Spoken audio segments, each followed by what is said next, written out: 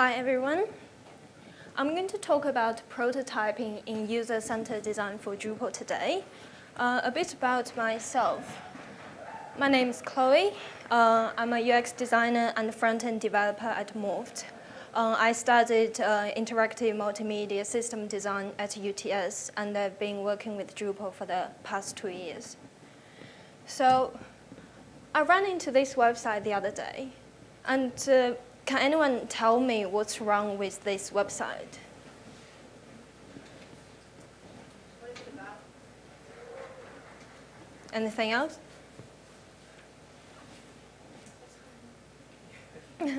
I mean, what's the problem with this website?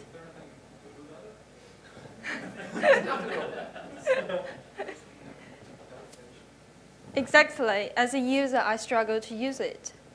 It's fancy, it's artsy, it's creative, it's totally out of the box. But as a user, I find big usability problem with it. There are plenty of websites out there that has the similar issue. It looks nice, it's so creative, but it's not for the users. So my topic today is, I'm going to talk about this one simple thing we can do to avoid usability problems. First of all, I like to define what prototype is and isn't. And then I'm going to talk about different prototypes and different tools we can use to create them. And finally, I'm going to talk about usability testing, which is the most important part. First of all, what is and what isn't a prototype? Well, prototypes aren't sketches. Sketches are freehand drawings that we can quickly and easily make to visualize ideas and communicate with others. It is in no way meant to be a model of the final website. According to Bill Buxton, who's the principal researcher at Microsoft Research, who's also known for being one of the pioneers in human-computer interaction design, he thinks the difference between sketch and a prototype is the following.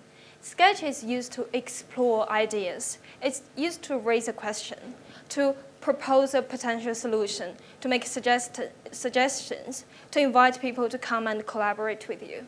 While prototypes is to describe a solution, to refine and test your design, to answer questions, and to test, especially usability testing. Secondly, prototypes are not wireframes. Wireframes are visual layout of a website. It doesn't include any functionality of the website. It doesn't have animations. It doesn't have clickable navigations. It doesn't have change of page state. It tells you where each component of the page will live. It gives you some insight into the sitemap hierarchy. However, now, as wireframes become interactive, I mean, when I click on the menu, it goes take me to another page. Then these wireframes become a prototype. Finally, prototypes are not mockups. Mockups are visual design of a website. It doesn't include any functionality of the website. Now, what is a prototype? According to the Human-Computer Interaction Handbook, a prototype is a concrete representation of a part or all of an interactive system. What does that mean? Well, the interactive system have three important aspects. The first is the role, which means what role does this website play in the user's life, in which way it is useful to them. For example, with PayPal, you pay someone.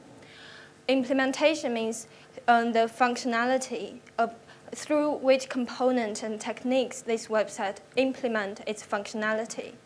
For example, for Drupal side, we use Drupal. We use PHP. We use HTML, JavaScript.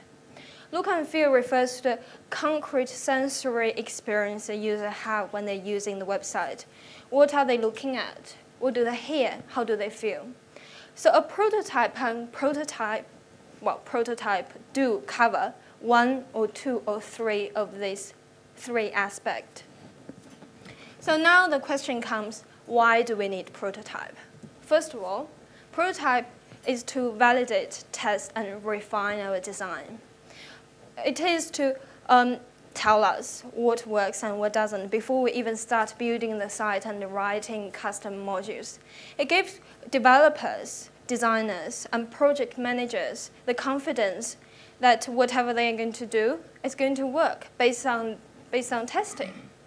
So once you have a prototype which has been thoroughly tested, the site builders can just go in and start building the site. And the final design won't differ much. The second reason we need prototype is we can use it to sell the idea. It's always easier to pitch to a client if you have a concrete prototype for them to test on and play with, rather than just trying to tell them in words what you are trying to do. And thirdly, prototype is a great way to spur collaboration. Clients, developers, designers, they can all come together, work on one prototype, feedback directly into the prototype. So now it comes to prototype fidelity. When it comes to fidelity, we talk about low fidelity, high fidelity, but it's actually just one aspect of prototype fidelity. We have many levels of fidelity in prototype. We have visual fidelity, which means how polished this prototype is. Does it look like the final website? Interactive fidelity. Does the prototype has the same animation and translation with the final website? Data content fidelity. Does the prototype has the real data and content? And environment fidelity. Does the prototype work on mobile? Does it work on tablet? Well, how does it work at home, at work, in different browsers? That's environment fidelity. And there are many other aspects of fidelity. I'm not going to bore you with the details here, but you can see it. However, with the increasing fidelity is the increase of time and money. So in the world of prototyping, it's not always the more the better.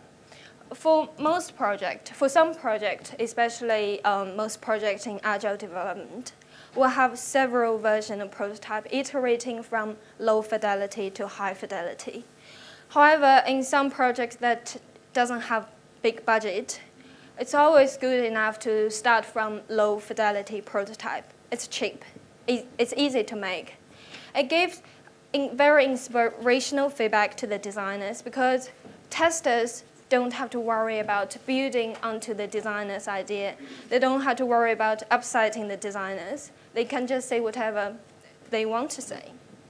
Secondly, low fidelity prototype is great for A/B testing. So do everyone know what is A/B testing? So a quick explanation. A/B testing is is a usability test that we create two versions of UI element and we set a matrix for success. For example, here we have on version A we have sign up form on the left navbar behind the page title. On version B we have sign up form behind the content body on the right hand side of the navbar. Then we have two randomly distributed users to test on both prototype. In version A, we have 50 signups. In version B, we have 75. That means version B is more effective than version A. So in low fidelity prototype, A/B testing is easy because it's easy, quick, and cheap to move around the UI element. Thirdly, low fidelity prototype allow testers and designers to focus on user flow and the task flow rather than being distracted by colors, typographies, and images. However, there are times when we need to use high fidelity prototypes. That's when we need detailed feedbacks on colors and typographies and so on, or we're trying to test the effectiveness of animation and transitions. So different type of prototypes. Paper prototype, by far the most common one and the most easy to make one. No learning curve, everyone can sketch. And there's softwares nowadays that allow you to upload your drawings into the computer and build interactions based on that. I have here a quick example paper prototype I created. So if you're interested, you can come to me afterwards and I can show you how it works. So basically, we use Post-it or paper to indicate page overlays and markers to indicate UI element. And of course, we have digital prototype. Digital prototype, it helps us to easily create high fidelity prototypes. It's very easy to share and collaborate with others. Once you put it on a server, everyone have access to it. And it's great for organized online testing. I'm going to briefly talk about some tools I use for digital prototyping. The first one is Akshay. I'll show you a demo.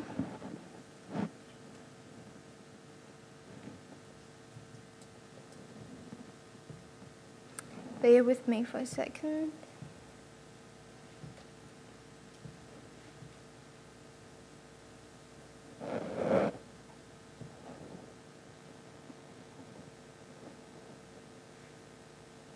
So here is a digital prototype we have created earlier for a client using Akshay. As you can see, we can have different page menus, drop-downs, select box, go to different pages. It's very slow. We can have web forms, maps, and so on. It's very easy to create high interactivity fidelity prototypes in Akshay.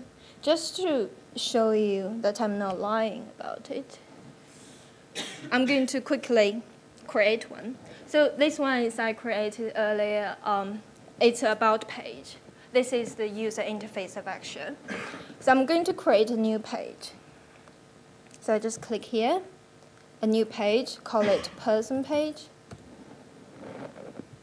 And then come here. I have predefined header and footer, so I don't have to do it the second time. A heading here.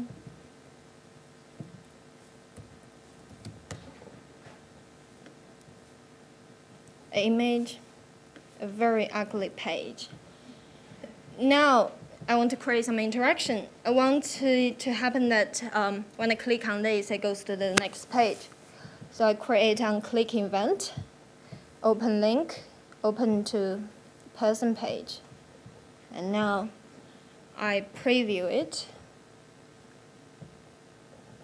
When I click on it, it goes to my very ugly page. That's it. It's that easy. The second tool I like to use is Invasion. The difference between Invasion and Akshay is you create UI element in Akshay by yourself. It's very easy to do high interactivity prototypes. While in Invasion, you upload your designs into Invasion and build interaction based on that. It means you can have fabulous high visual fidelity prototypes that look exactly like your design. And you can create very basic interactions. I have an example here.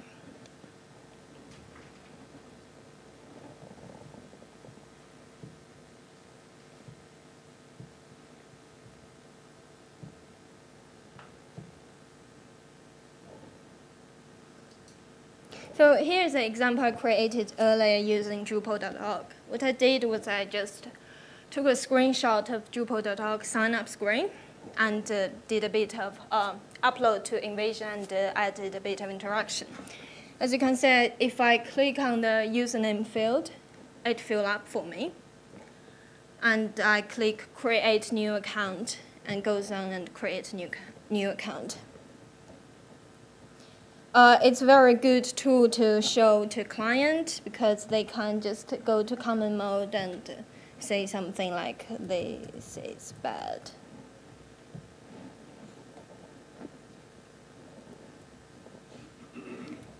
No, I don't know how to get out of this.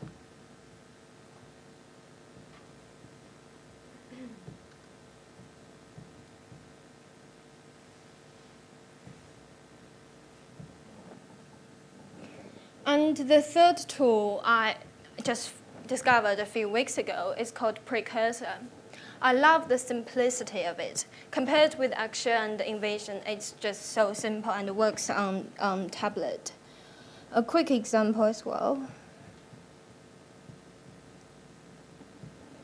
So you have only 5 tools, but you can quickly put on your ideas and some text and share with whoever you want to share.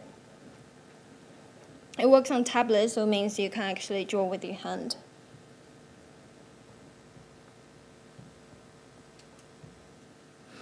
So here are digital prototyping tools. And of course, for all of us here, we can do prototyping in Drupal. Well, Drupal is open source, it's free, and for all of us here, there's not much to learn. And the thing with digital prototyping and paper prototyping is that if you want to do a prototype that works on mobile and tablet on different devices, you need to create at least 3 of them. In Drupal, you create one, and by using a responsive framework, it works everywhere. Especially with the frameworks such as Bootstrap, Foundation, and modules like panels and DisplaySuite, it makes Drupal prototyping really easy. The advantage of Drupal prototyping is that you're using the exact technology with your final website. This is especially good for agile development. When you have a version of prototyping and you test it, by the end of this sprint, the designers get all the feedbacks from stakeholders and users, then put it into the next iteration. Until the final stage of the project, your final prototypes become your website. Another situation when Drupal prototyping can be useful is, in my opinion, when you are creating 1 or 2 new designs for an existing website. You already have all the nuts and bolts for the website. You have the views, you have the content types. You just prototyping Drupal, get feedback, iterate, and then that's it. So now we have prototype, and we come to the most important part, which is testing. User-centered design, the user feedback are the most important source of feedbacks. And the prototype allows us to put user testing at the beginning of the project rather than at the end of the project. So as designers, we shouldn't make any assumption that what works and what doesn't. All the conclusions should be drawn from testing. In the ideal world of testing, we have real users sitting in front of us, stakeholders hiding behind some one-way glasses looking at us. We spend about 1 hour each session with a user. We do at least 5 users a week. However, this is not always possible. And then online testing comes to rescue. I'm going to talk about a few types of online testing here. The first one is Usability Hub. Offers this 5-second test. 5-second test is based on the principle that users only look at your design for 5 seconds. And if you fail to impress them, if you fail to make them take action, then you fail. So here's an example, again using Drupal.org. What it does is it lets users look at a screen for 5 seconds only and ask them to answer a series of questions. Here I use Drupal.org homepage. Let user look at it for 5 seconds and ask them, what do you think this company does? I get a report of the answers. And then from the report, I can see whether my key branding is getting through to the users. The second type of test is navigation flow test. It works by letting user accomplish a task by going through your navigation system. Here's an example. I let user to try to find out a piece of content on my prototype. As you can see, at each stage, Some people managed to do it, some people dropped off, and these reports show me the average response time. This is great for testing whether you have a clear, understandable navigation system. The third one is click test. Click test can be used to test your call to action buttons or newsletter sign up. Example here, I have this prototype, I have the newsletter sign up here. Oh, what's happening?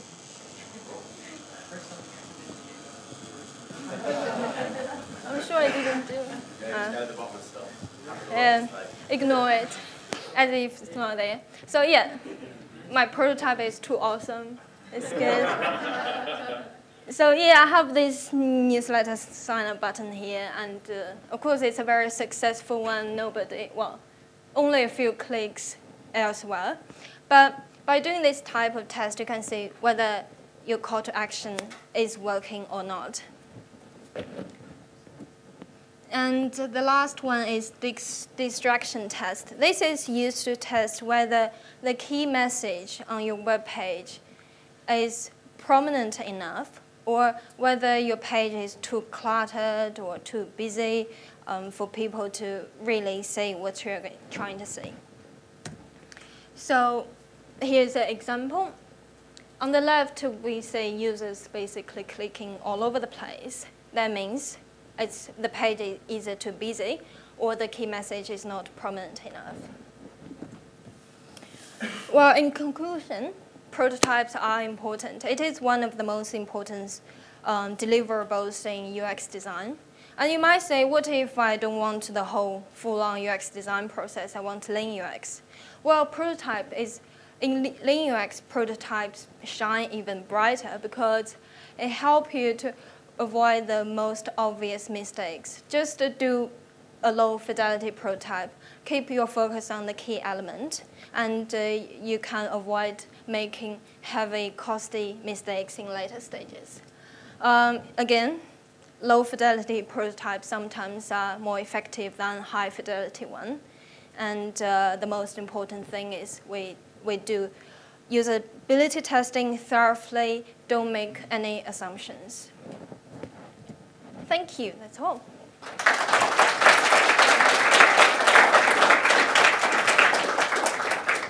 Any questions? Yeah. Do you have any Bootstrap-specific tools that you like to use for prototypes? Oh, yes. I use Bootstrap when I'm creating prototype in Drupal. I have an example here.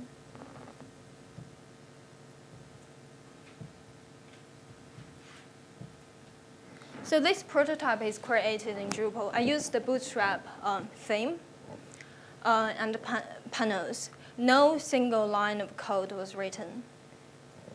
And then you already can have all sorts of layout. So yeah, I hope that answers your question. And one suggestion, have you heard of the Pencil project? It's an open source alternative to Axure. No, I haven't. I can recommend it.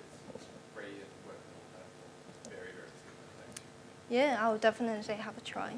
What was it called? The Pencil project.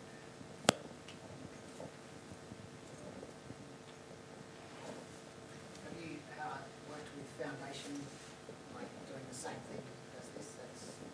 Yeah. It's more the power of panels that gives you that really good prototyping feel, is it? This one, it's more power panels that deal with the layout, and Bootstrap that deal with, for example, the media object, the thumbnail, the what is called accordion stuff. Yeah, definitely Foundation, that will work as well. It's the same principle. Have you had success with then showing this to clients and they're happy with seeing things demoed this way? We have projects that work like this, but like I said, that's building a new design on an existing website. So we show them a pretty basic demo like this, and then we can improve upon that. But with full project, a lot of times they would prefer to say a bit more than that. So I think in agile development, that will really work. Any more questions? No? Okay, thanks.